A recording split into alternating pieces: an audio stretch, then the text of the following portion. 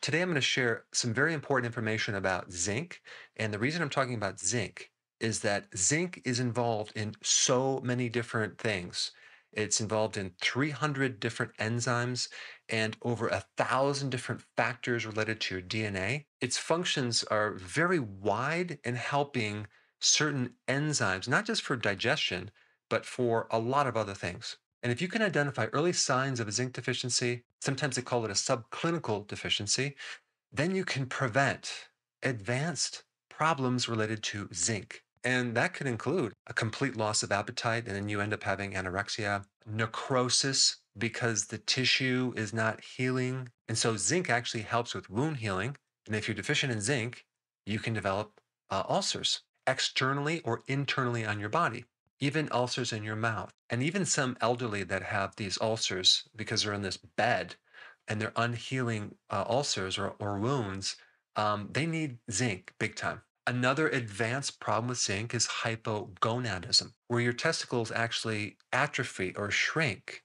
So you're obviously going to have low testosterone. That could be an advanced zinc deficiency. And I'm going to put all this research down below in the description. Another interesting advanced problem would be thymus atrophy. The thymus gland is on top of the heart, and that has a huge influence of making certain T cells that are involved with the immune system. It's like a training camp for your immune system. And if you have atrophy of the thymus gland, can you imagine what's going to happen to your immune system? You're not going to have an immune system. Then we have the adrenal hormone called cortisol.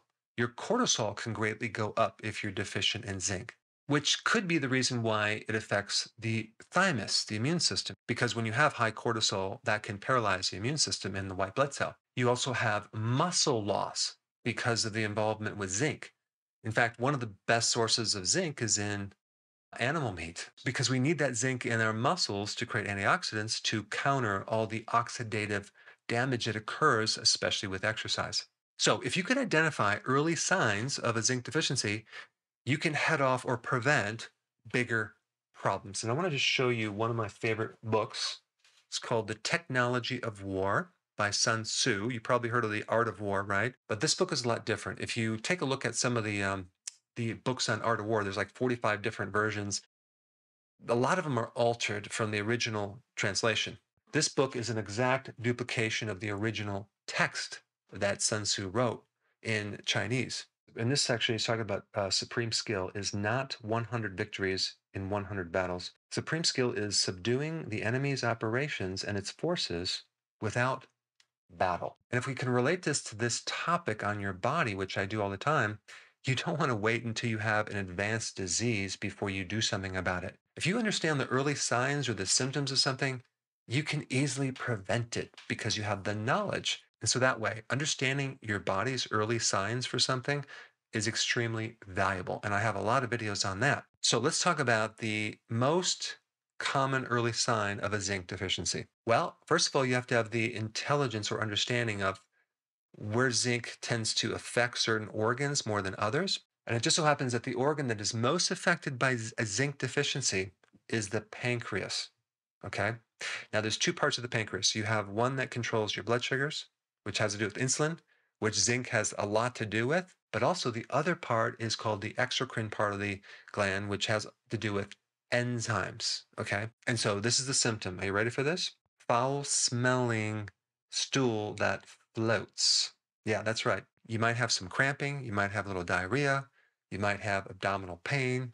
You might even have bloating. Okay. But this is a very easy thing to identify. And yes, it could come from other things too. It could come from what you just ate, but it can also come from a zinc deficiency. And just as a side note, I did another video about this, I think 4 years ago. And there is another common first symptom, which is shortness of breath upon exertion, which is another indicator, which is good to know because sometimes people think, well, I'm just out of shape. Well, it could be a zinc deficiency. So we need to look at the diet. Are you eating enough zinc? Or maybe it's coming from what's called gut malabsorption. Maybe you have inflammation in your gut. That's a big cause of a zinc deficiency. Another cause of a zinc deficiency is consuming something with something called phytates, okay, or phytic acid, which is in grains. If you are a cereal eater, if you eat a lot of refined carbs, you're going to get phytic acid, and that is going to potentially create a zinc deficiency. There's millions of children that have a zinc deficiency around the world that are consuming a lot of cereal. They don't consume a lot of meats, especially red meat, and then they end up with this diarrhea, which is very, very dangerous. And out of all the foods that are the highest in zinc, it's oysters. Okay. And then you have crab, other shellfish, meats, fish. And then you might have some zinc in cashews and peanuts. But you want to just look at the whole situation to see, could this situation be coming from my diet? Is it coming from something that I'm eating that's creating this deficiency? Because also sugar or even being a diabetic can create a deficiency. Too much stress can create a deficiency in zinc. Or let's say, for example, you drink alcohol on a regular basis, that could create a zinc deficiency. Okay, having an infection can create a deficiency of zinc. So I think it's very important to use principles like this to be able to predict. And to be able to predict, you have to have the right information.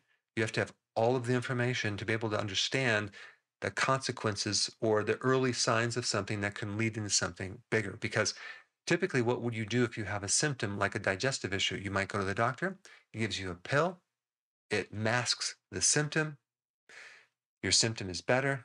The problem is still there, and then it kind of goes downhill from there. And just to give you a little more intel or information on zinc, zinc is very much involved with your sleep cycles. If you have sleep problems, let's say you don't get enough of the last part of your sleep, zinc could be something you might want to take right before bed. Zinc is also heavily involved in a part of your brain called the hippocampus, which is kind of like the relay part for memory and learning and cognitive function. Zinc is also, like I said before, involved with insulin. Okay.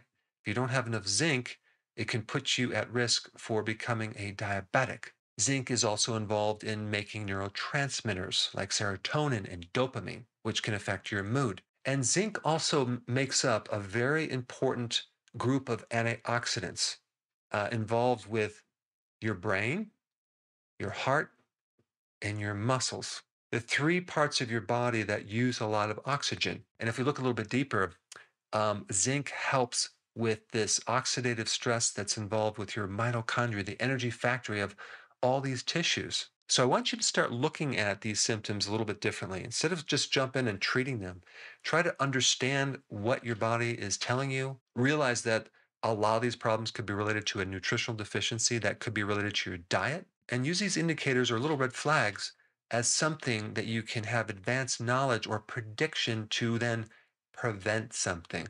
But unfortunately, this idea of prevention, you can't really talk too much about it because even like on the bottles of different nutrients, you'll see there's a mandatory label. It says this product is not intended to diagnose, treat, cure, or prevent any disease. So it's illegal to even prevent a disease. So what I try to do in my videos is to give you the knowledge of what you could end up with.